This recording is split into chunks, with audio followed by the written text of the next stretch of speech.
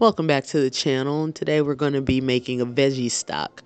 Super simple, maybe one of the easiest things that you can do, because we're just going to be dumping a bunch of veggies into a pot. So I'm starting here. I got some tomatoes, some onions, I think that's some kale and greens. I actually had a friend give me a bundle of veggies from his garden. He's a green thumb. That is a skill that I do not possess. So we thank him. Thank you. Next, I got some cucumbers, some celery, spinach, radishes.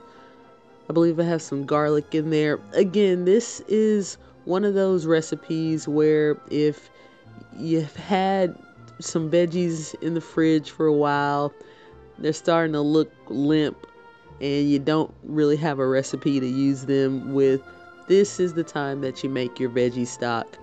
And when you have your veggie stock, you can then use that stock for every recipe if you like. So you see some smoke going on here. That's totally fine. I put all my veggies in first, and then I'll add some water. How much water? Well, enough.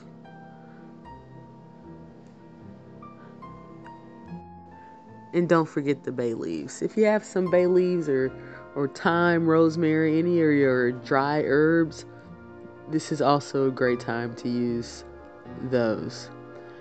Alright, and as I said, I'm going to just add some water now.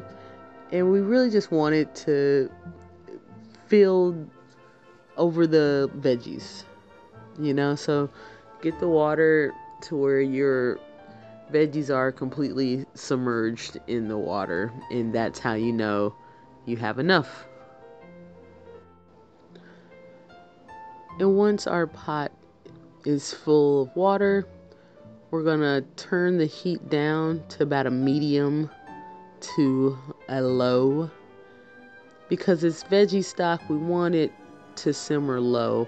If this were a beef stock or chicken, then the temp could be up just a tad bit higher. But with veggies or with fish stock, you want the heat down low. You wanna simmer as low as you can. Gonna throw a lid on top of this, and once that goes for, let's say, half an hour to 45 minutes, you're gonna strain it, and voila, there you have it.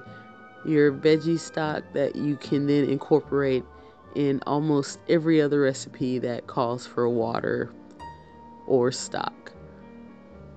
Thanks for tuning in, and please visit me on Instagram at the Actor Chef, or if you have some catering needs and you happen to be in the Texas region, Houston specifically at the time, then hit me up on rdcatering4u.net. That's rdcatering, the number 4, the letter U.net.